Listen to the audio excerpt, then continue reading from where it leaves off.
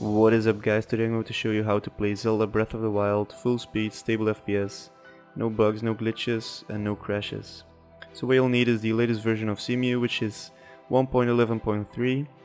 If you haven't downloaded this yet, go to the official site of Cemu, which is cemu.info. So make sure you got a decent graphics card and a good CPU to play this game at full speed. So go ahead and download the latest version here. So once you got this, you'll get this folder. Now you'll need to install a few graphic packs. I will upload this folder with the necessary graphic pack so you can just download this. So this is the 1080p graphics pack, the FPS++ and the 30 FPS cap to play at a stable 30 FPS throughout the whole game. So I will upload this and you can just download this folder.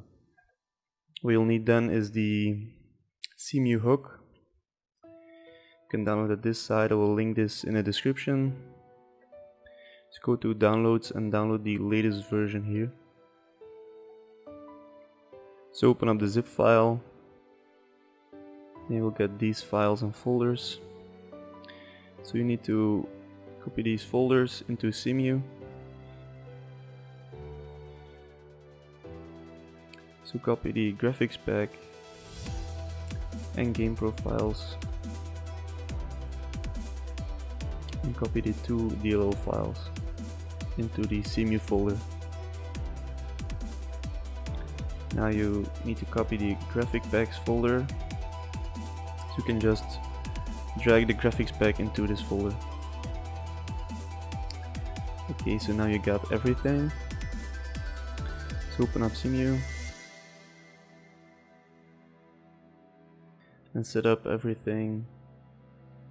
Make sure you got the necessary graphic packs enabled, so turn them on. So if your computer is not able to run the game at full speed in 1080p, you can just disable this graphics pack.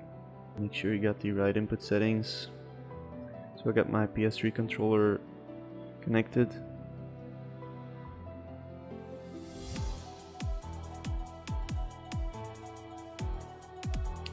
And then load your game.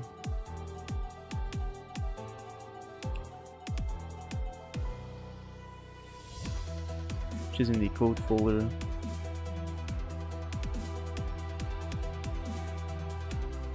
If you have played the game before, all your cached shaders will load.